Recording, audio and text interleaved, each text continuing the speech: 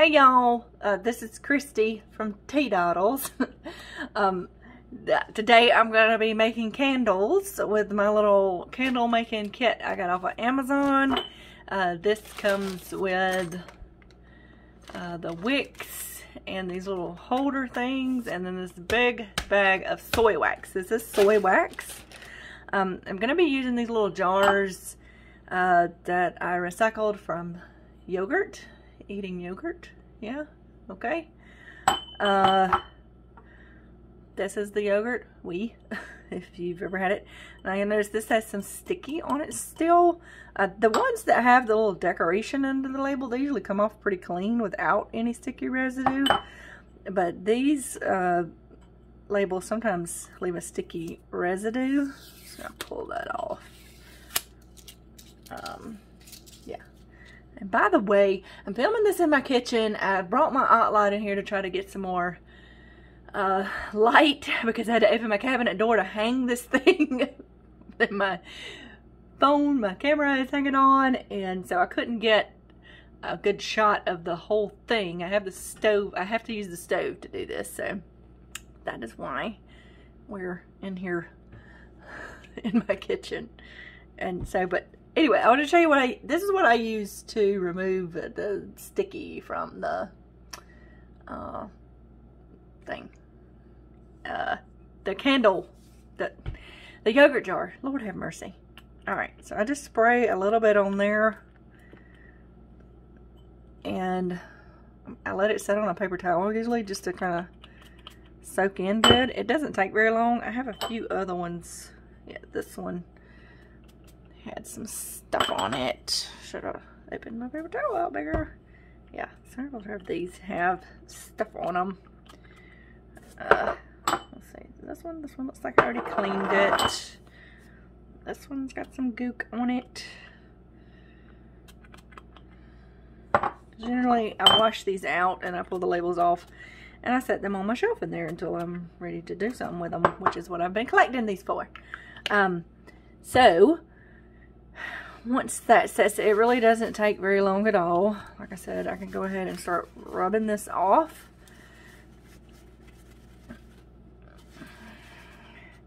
It's an oily kind of thing, so it leaves a residue a bit, so I will want to wash this off before I put a candle in it because I don't want it to set anything on fire because of the oily stuff.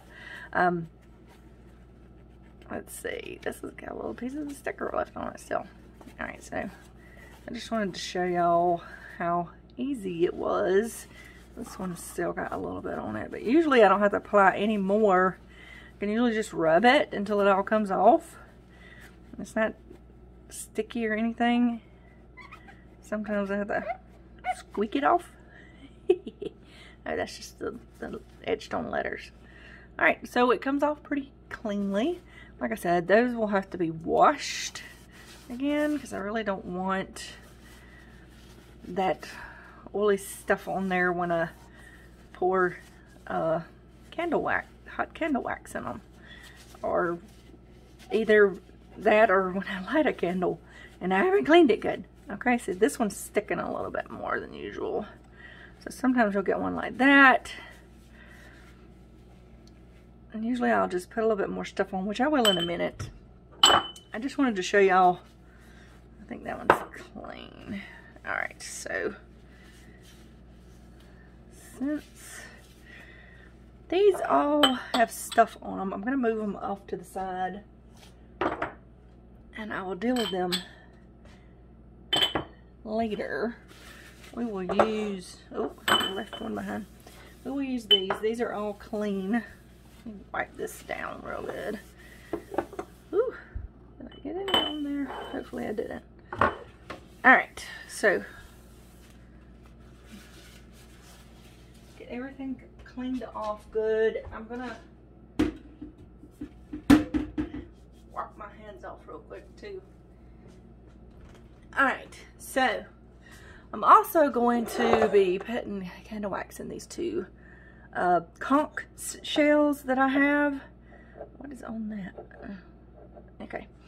So what I've decided is that this one I'm going to stand up like this, because if I lay it down, it kind of would run out. I thought standing up like this would be good. This one should be fine like this, even though this comes here, it has a little lip here, kind of. And it should set down in that portion really nicely. That is the hope, anyway. Yeah. So the way I'm going to do the wax is, because you should not put this in the microwave, any wax, in case you did not know this, because it doesn't heat evenly and it could burn things, and it's just not a good idea. Okay. So I've got this glass Pyrex. Well, this is an Anchor Hawking, sorry. Measuring cup. This is a 4-cup measuring cup, okay? It's glass.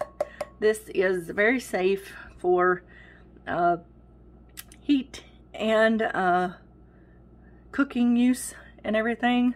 I say cooking use only, but you can do candy in it. So I'm going to do wax in it, and if it messes up my cup, my glass measuring cup, I will go get another one, because I don't use the big one as much as I use my small one. So, and then off to the side, which you can't really see, I have a big, let's see if I can pull this over here.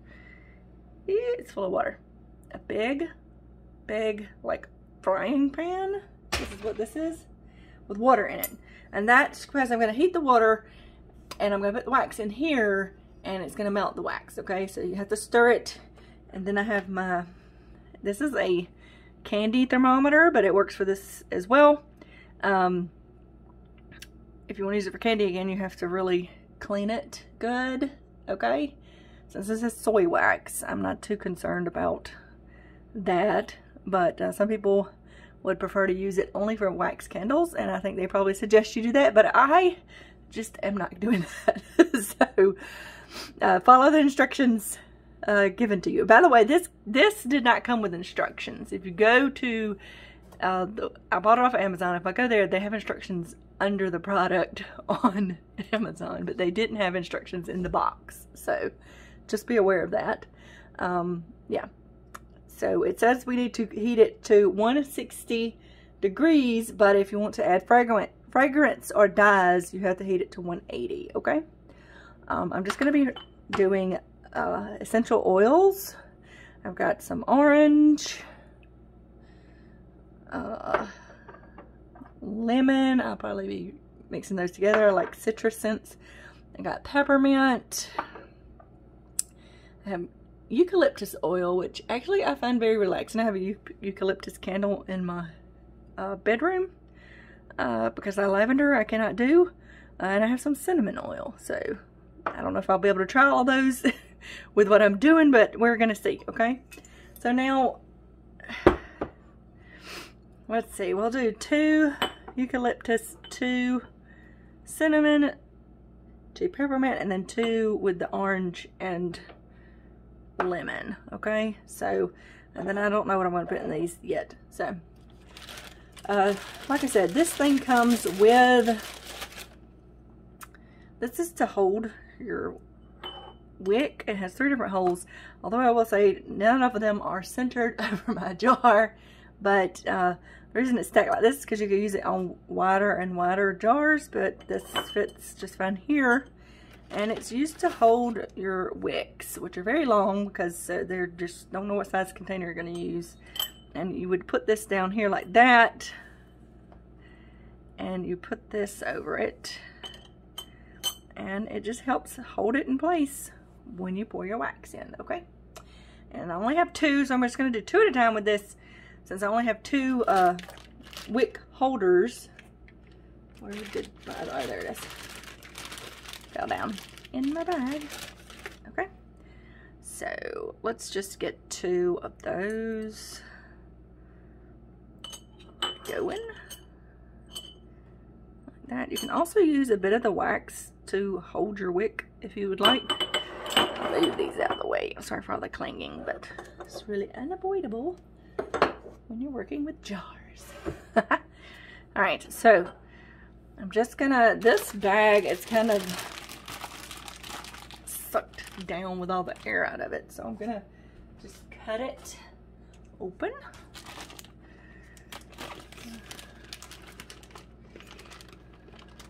All right. here. Alright, there we go. Ooh. So I need a spoon, which luckily is right here.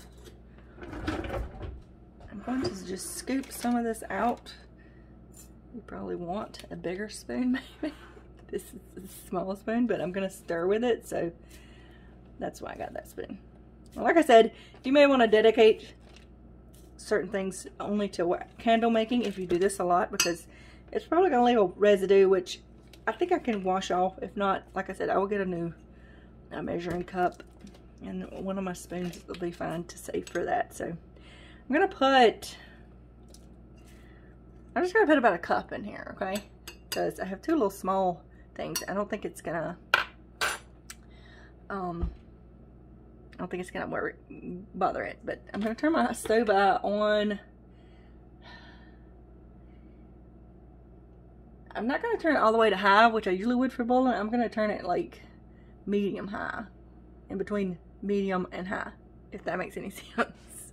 And I'm going to set my jar, my measuring cup, just in the center of this pot with the water. And it's going to take a minute for this to boil and melt, so I'll be back when it's ready to pour. Okay? Okay, so I wanted to kind of let y'all see how this is working. I'm trying not to get too close because I don't want the the steam in my phone, but you can see it's starting to melt down in there, and I'm stirring it, so it's just gonna melt. And I just need to put my candy thermometer down in there so I can keep up with the temp.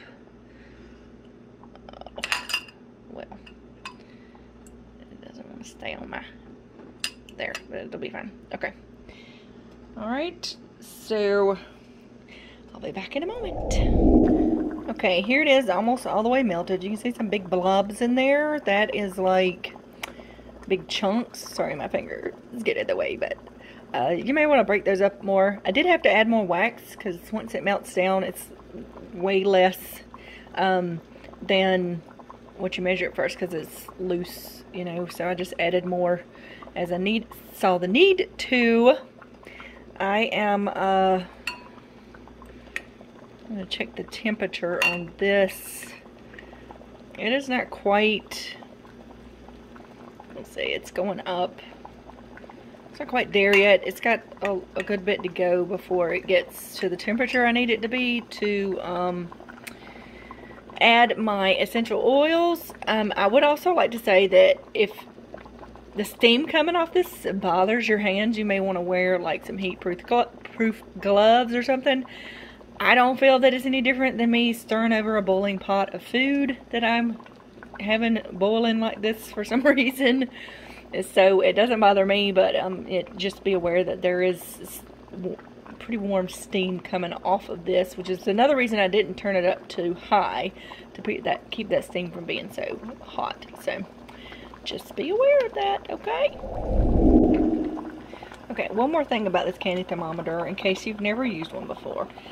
You don't want to put it where it touches the bottom because that can register like a different temperature than what the internal temperature of the liquid is because it's sitting directly on the pan. Because this has a clip, it's designed to clip to the side of the pan that you're cooking in, but it won't stay on this glass. So I'm just kind of holding it in the middle so I can read a temperature on it because in that red line you can see that's where the temperature is. So I'm getting close to 150, so it's taking a little bit of time to get to where I need to be. I need to be at 180 to add the scents. So still got a little ways to go. Okay, I'm ready to pour the wax into the candle holders. I turned off my eye and I have put on an oven mitt to grab this jar because it is hot. Not this jar, sorry. This measuring cup because it is very hot. So I have my oven mitt on. You don't want to grab that without an oven mitt on. Don't do it.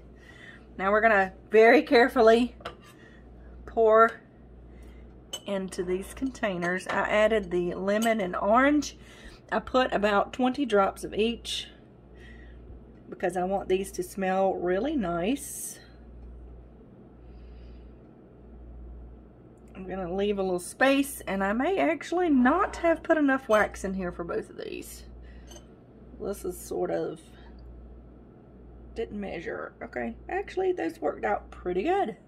One is a little bit fuller than the other, but it's pretty good. My little, ew, my candle wick is not wanting to stay.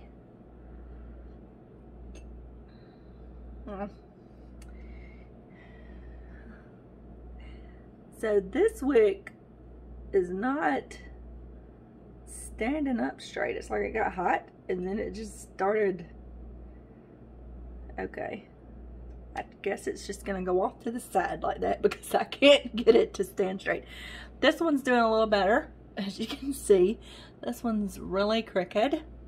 I don't know what happened there. That just sort of bent and it didn't want to stay. So yeah, once it gets hot, they're kind of coated in wax.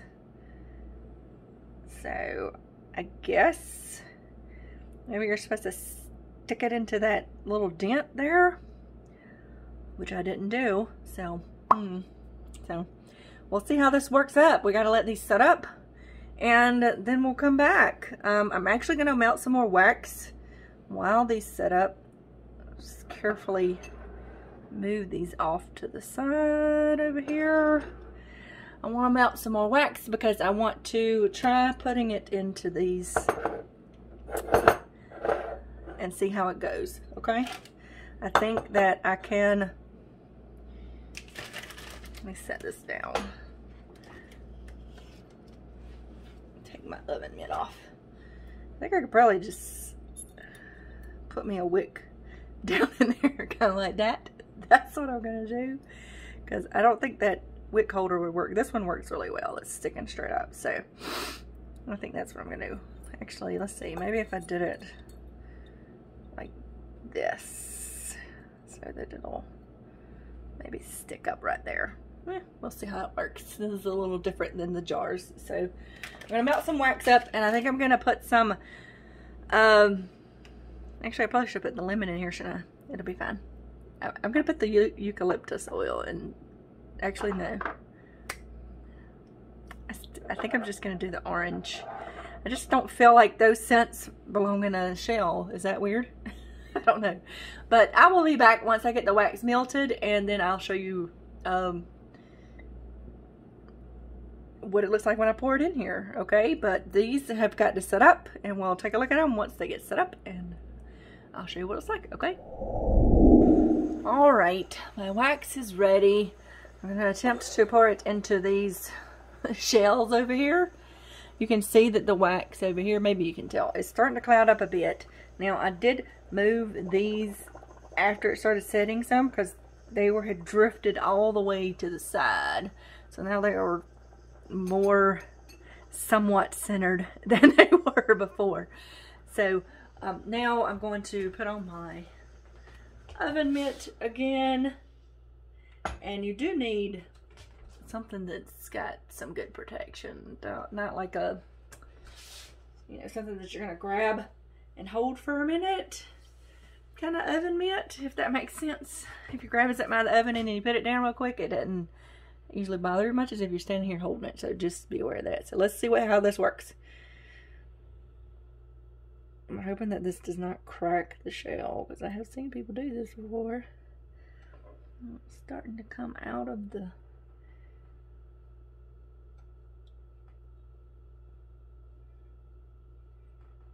Alright, I've filled that up about as much as I think I can. I don't want that wick to be. Alright. Let's see how this one does. Oh, it's running out on the counter. I was hoping it wouldn't do that, but I don't think. Let's see. Let me rethink this for a minute, y'all. Well, that was not good. We need to lift this up some. There, I'm gonna do that. As you can see, I've never poured wax into a a shell before. So let's try this again.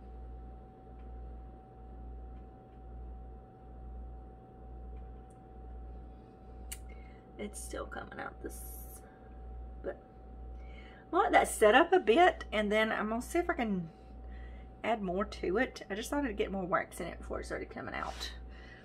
Let's see if I can. No, I really can't add more to that. It's gonna come up that side over here. So we're just gonna let this sit and see how it does, because it's certainly not gonna be a very deep candle. Just slightly disappointing, but I'm hoping that if it sets up a bit, I can add some more, but I don't know. We'll see how this goes. This is gonna take a bit to set up. I'm gonna have to redo my wax, so I will be back whenever that happens. But this is all been a process. I'm gonna say I've made candles with a kit a long time ago, so this is a little bit different. But yeah, I think this is fun. I don't know how about these. They just, you can't get the wax very deep before it starts running out. Let me see if I can prop this up some more.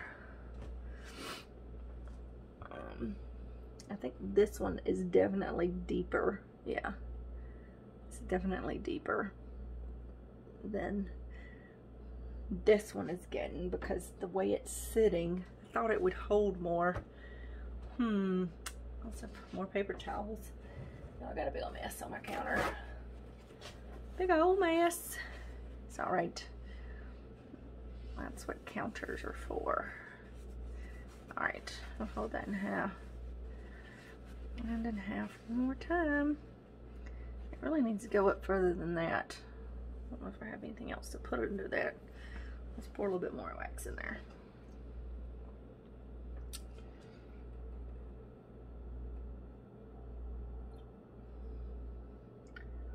Well, I think that's working a little better.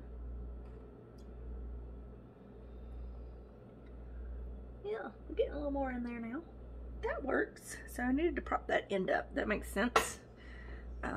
That little bump just wasn't tall enough to keep it from falling out. Running out the shell. Oh, it's got a little bit late while I'm filming this. Just be aware of that. So prop that up just a little bit more. I think I can get a little bit more wax in it.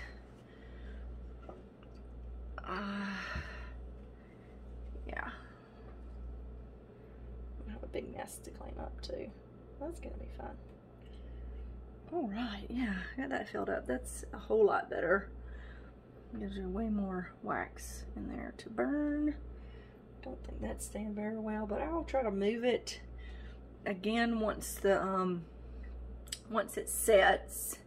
I really don't know. I really can't do much to this to try to get it to hold more wax. It's coming up the side of this.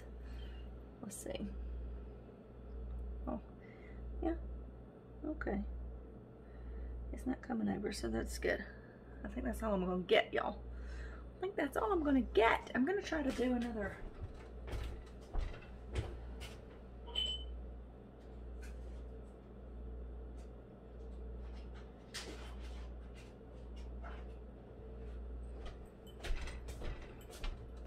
Okay, I got enough wax left in here. I think I can use some. I'm gonna try sticking some wax on the bottom of this and see if it'll hold it, because I don't have it. You can, I've seen people like take bamboo skewers and stuff to help hold this up while the wax is setting. This is not working very good. Plus it's probably gonna melt when I pour the wax in, but we'll see. We'll see. I don't think this is enough wax for this whole jar. It is not. It's barely enough, but I can add more. That's a good thing about that. I gotta find something to hold that up with. Let's see. I'm going to do something very technical here. There, that works. Okay, so now we gotta let this stuff set up, and we'll be back and see how everything turned out. All right, so I will see y'all at the end of this video. Bye. Okay, time to see how the final candles turned out. I was just gonna film this over here, or just at my counter in the kitchen, but halfway through the video, my dog decided it was a great time to drink all the water in her bowl. She's very loud. So then I decided to move into here, and she decided to sit in the hallway and lick her foot. I had to go put her on the couch, I swear. It's like having little kids. Every time you try to do something, they decide they gotta do something too. But anyway, these are the candles. I've got to trim the wicks off. I'll just cut that with a some scissors. But here's how they set up. These, I can smell them if I put my nose right up to them. I may have, but it's kind of like I can see a sheen of oil on the top a little bit too. So I'm not sure. I don't know if y'all can see that. I'm not sure if that's what it's supposed to do. I'm not sure how these will smell. I gotta clean the wax off the side that I dripped on the side of all of these. But yeah, I will test and see if it smells at all. Ugh, most candles that have a good smell, when you light them, you can smell them, but without getting that close to them. So I may need to up the amount of the oil I put in there. We'll see. I've got more of these to do. They just took a little longer than I expected, only because it takes a while to get the temperature up to the point that it needs to be, and then beyond if you want to get the scent in or coloring. I only went to 175 degrees instead of 180 because I was tired of waiting. But I felt like that was more for if you have dye pellets to make sure they're dissolved. But now that I see this kind of sheen on the top, I feel like maybe I should have did it a little longer. These are my shell candles, which I will also trim the wicks on. Turned out pretty good. Just got a good bit of wax in there once I got them set up like they needed to be. These will be interesting to see how they burn. Yeah, it was a fun process, although I started it too late in the evening. Hold on. Okay, give me something to drink. My mouth was like so dry I couldn't hardly swallow. It's just ridiculous. Anyway, so I hope my camera's not shaking as it records. I had to set this thing back up in here so to get back into my sweet spot, because I had to use it in the kitchen to record. I had to hang it from my cabinet, my open cabinet, to get it to work. Anyway, what I was saying about the temperature, it takes a minute because I did use the Pyrex, the glass Pyrex measuring cup. It cleaned pretty well. I haven't seen it since it dried. I may need to clean it once again. And the pan with the water in it. One thing I forgot to mention about the water is it'll have kind of a rolling, little bubbling. It's not a full boil. It's just a simmer, a slow boil. I'll get it right in a minute. But it will evaporate. So if once it starts getting lower, because it takes so much time to get that temperature up, the bubbles will get faster. You need to add more water, but do not add cold water. That's not something you need to do. I would put the hottest water from your faucet that you can in there. It's still going to stop the boiling for a little bit, but not as long, and it will be safer because you don't want that extreme temperature difference interacting all of a sudden. It can cause bad things to happen. Although Pyrex, those are not a Pyrex, it was Anchor Hocking, but it's very similar things. They are meant for more extreme temperature changes. It could break or something. You don't need to be doing that, okay? So don't do that. Just add a little bit, and I used the hottest water from my faucet that I could get, and then just added it slowly and let it build back up, because it will evaporate and it'll get too low. You don't want it to get empty. Yeah, you don't want that glass sitting on that pan empty like that, although it's meant for those kind of some things like that. It's not something that should be on direct, like directly on the eye or heat that glassware, okay? If you didn't know that. So yeah, I think it was a fun process. Now this kit is not for someone who is looking for a full kit that tells you how to do everything. Like I said, I had to go online to find instructions for the melting point because it wasn't in the box. It was just the wax, the wicks, and that's it. I will put a link down below if you want to check it out. But I will put links to some full kits I saw on Amazon that have, they have like the metal thing that you melt in and everything. And then sometimes they even have the containers for you to put the wax in. So, since I already had containers, I didn't want to do that. So, but that is an option. Some of them have dyes and scents with them as well. So, yeah, it's fun. I enjoyed it. As I was saying about stirring the wax, there's steam that comes off of the pot. Of course, you've got a rolling boil going, but I don't see that any different than if I'm cooking over a hot stove and something is, you know, cooking and starting to boil up and you're stirring it. I don't see any difference with that. And if you've done any candy making, you know that it takes a while to get things to temperature sometimes. So yeah, because you have to do it, you don't want to do it too quick because it can change the consistency of things. You want to do it slowly like that until the temperature raises. It's just, you get a better finish with that, with just about anything that you make that way. Like coconut cream pie, the filling. Oh, yeah. So, anyway, that is a wrap for this video. Y'all let me know what you think down below.